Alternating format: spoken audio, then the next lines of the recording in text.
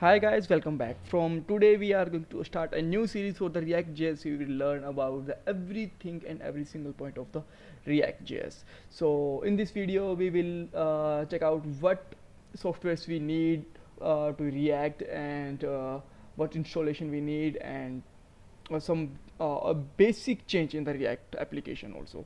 So these are the things that we need to for react. First of all, we need a node, then we need a npm, then we need any editor. I'm recommending then you can use the Visual Studio, and then we have to install the react library. All right, so start with the node. So I'm just going to copy this one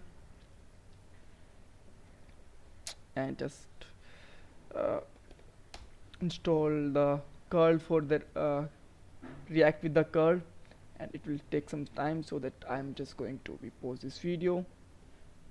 Okay, so it's installed now. So now just I'm going to clear the command prompt, and I'm going to run one more command with the sudo apt get install node.js.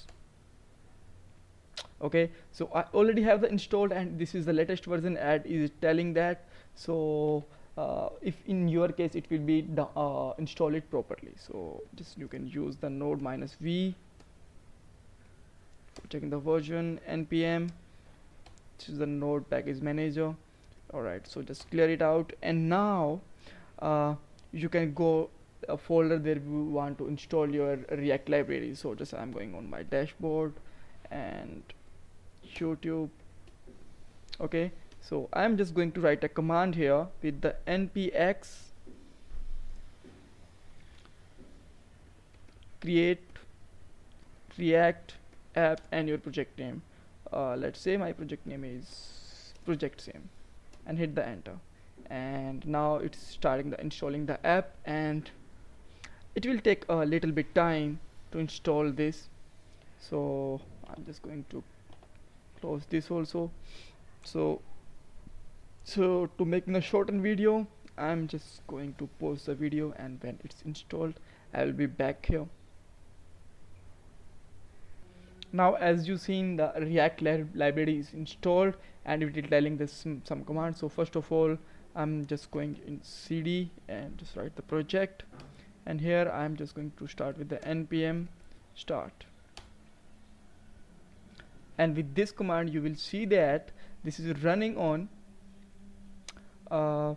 with a server with a port of 3000. And with that I'm going to open one more command prompt with side, and here just I'm going to open the code dot. Okay, so now it will open the code also. Just close the last one.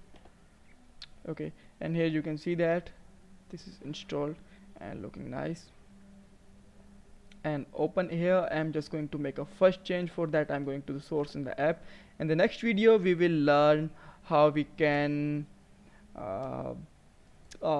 we will understand the folder structure of the react. For that you can like this video.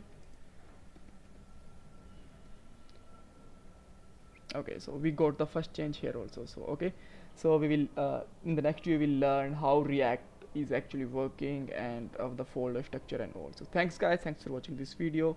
Please subscribe our channel, give a thumbs up to the video, like our channels, and thanks for watching.